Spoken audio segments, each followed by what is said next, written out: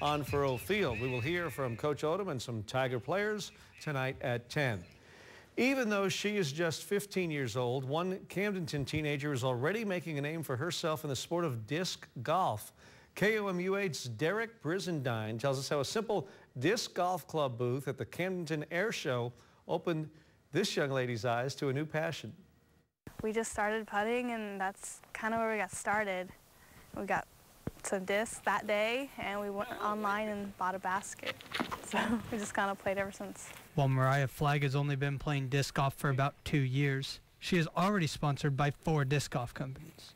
I guess they see a big future in me. They want their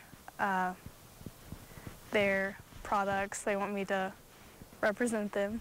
It's not a surprise. She's awesome. She's so good. She beats me constantly, and that's all right with me. Her family says it's not just her game that got her recognized, but it's the way she carries herself and acts like a professional that plays just as big of a role. Well, it's awesome, you know.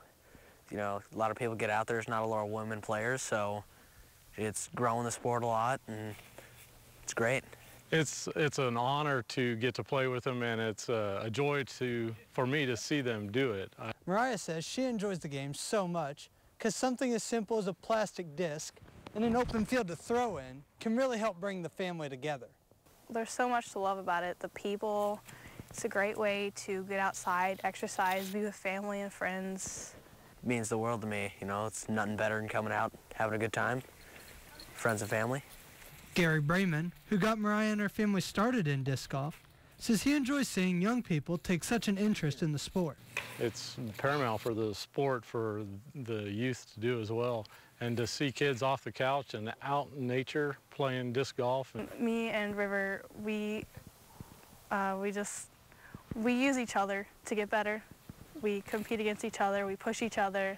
Flagg's family and friends say they can't wait to see Mariah continue to grow in the game and as a person. Derek Brizendine, KOMU8 Sports, Roach.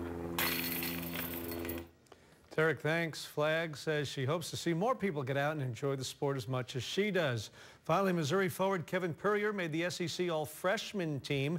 Purrier led the Tigers in scoring this season, averaging 11.5 points, and was honored by conference coaches.